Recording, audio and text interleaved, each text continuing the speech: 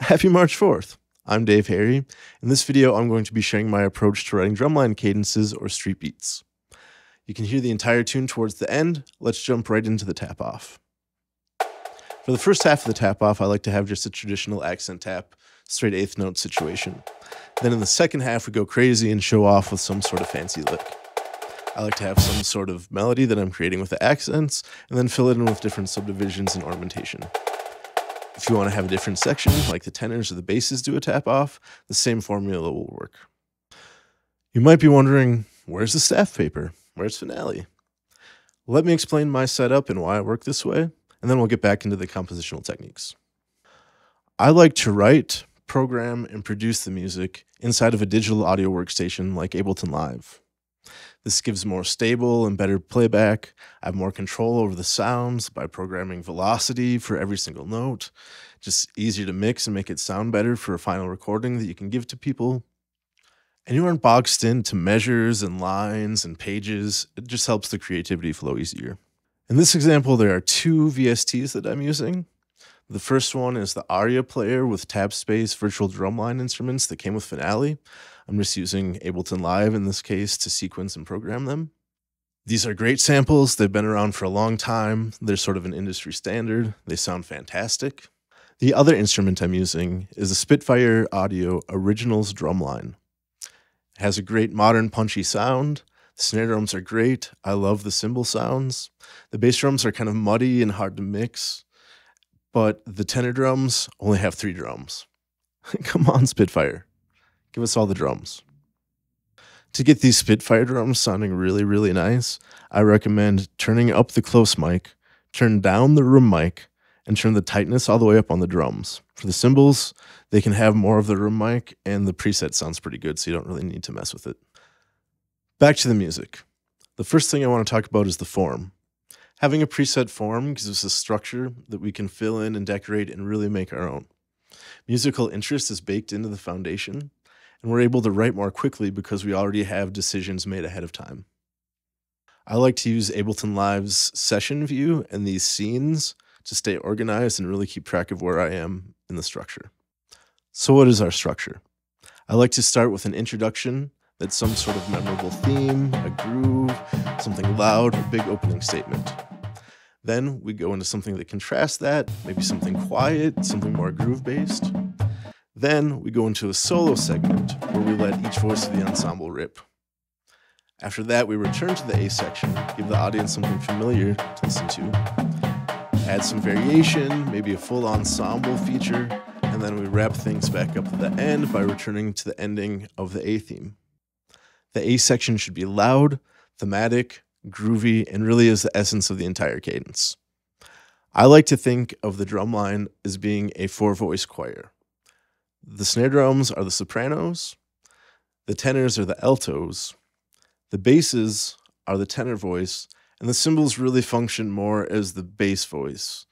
They play less notes, they signal big changes in the music. I'll talk more about cymbal writing later, so stick around. When I'm writing for bass drums, I like to think of there being some sort of groove or ostinato with interjecting melodies and unisons with other voices of the ensemble popping in and out. I like to think of bass 5 as the kick drum of a drum set. It holds down the groove, really punches through the accents. And the upper drums, I have more split parts going on, and they serve more of a melodic role. In a disco or techno beat like this one, I really think there should be some sort of contrast between the big downbeat on beat 1 and beats 2 and 4. This just leaves more room for the backbeat from the snare drum. In the final version of this, I might have unisons and muffled hits, that sort of thing. But programming it in a digital audio workstation like this, it just gets a little muddy having all those notes playing at once. The tenor drums are the most melodic voice, and you can get lots of different colors out of them. I like to use rolls, sweeps, rim shots. They're great for playing in unison with the snare drums, and even better at playing counterpoint. The snares in this example highlight the groove. There's accents where the hi-hat would be, there's rim shots in the backbeat, and then I like to go back and fill that in with different subdivisions and stickings to control the flow and the feel. Let's listen to the entire A section.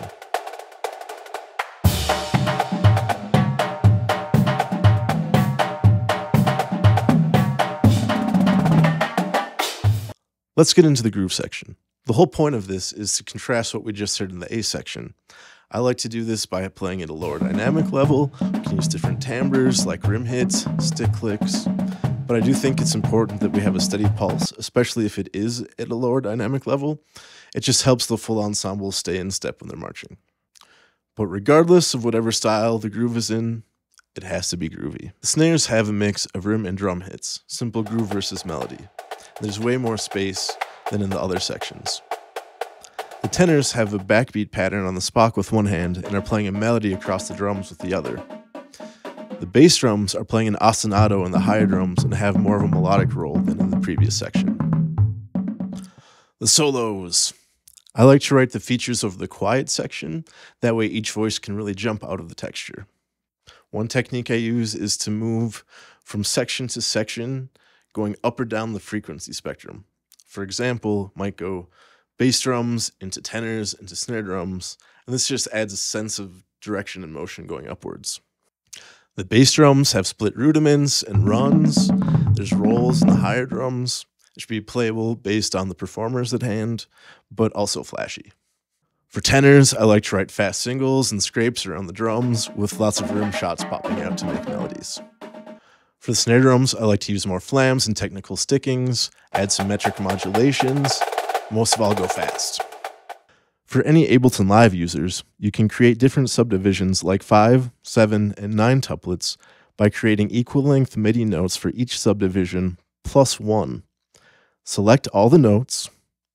Warp markers will appear at the start of the first and last MIDI notes. Drag the second warp marker to fit the notes equally between the desired duration. At the end of the solo section, all the voices come together and we finish it out with a big feature. Altogether, the groove into the solos sounds like this.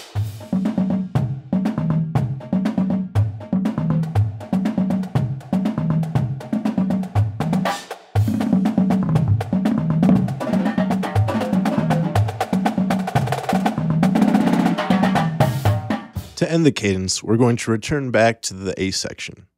This gives the audience something familiar and enjoyable to listen to, but then we can introduce some variation to make things more interesting. Here, I go into a full ensemble drum feature. We have unison rolls, we have some hocket, we have metric modulation, we start to go over the bar line with some of the phrasing, we have big dynamic changes, and then we end things back where we started at the end of the A section to tie things back together. Here's the entire cadence we just wrote.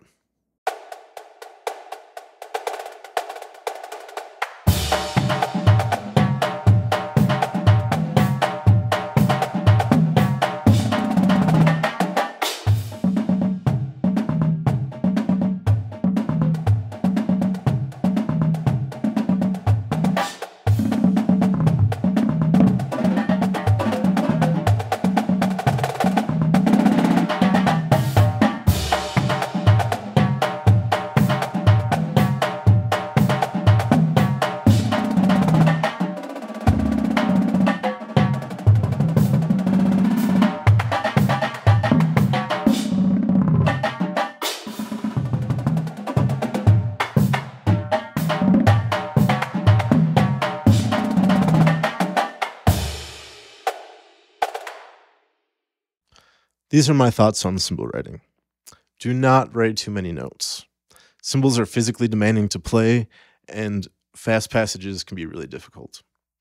Also, cymbals have a very washy sound, and they can really cover up what's happening in the rest of the ensemble. Cymbals are great for accents, big unison hits. You can add a lot of groove with different sounds like opening close hi-hats for a drum set feel, pings for the ride sound. Really, the best sounds to use are the crash, choke, sizzle, ping, scrape, opening closed hi-hat. Please do not do the thing where you just switch the cymbals together. It always sounds awful and probably is not going to give you the desired effect. Don't be afraid to have moments with more notes that feature the players. You can even push things and get crazy with split ping rolls. The more silence there is, the more space there is for cool visuals. Here's some closing thoughts. Cadences should be fun and groovy. They're a great way to flex the wide spectrum of musical muscles that a drumline has to offer. Use more silence. This can help balance out the more difficult flashy licks. Even something simple can feel good to play.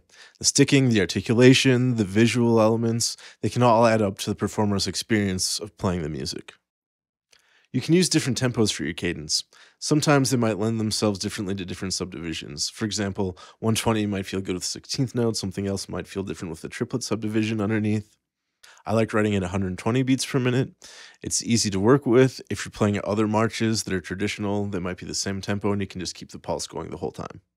It should be easy and fun for the whole ensemble to march to, even the winds and color guard. Short beats are better. You can always just play it again. Cadences should feature and highlight the talents of the performers. It should be entertaining to the audience. There are other cadences that I've written on my YouTube channel. You can check those out to compare it to this one, see how the formula works. I hope you learned something that you can use in your own music making. Let me know if you have any questions.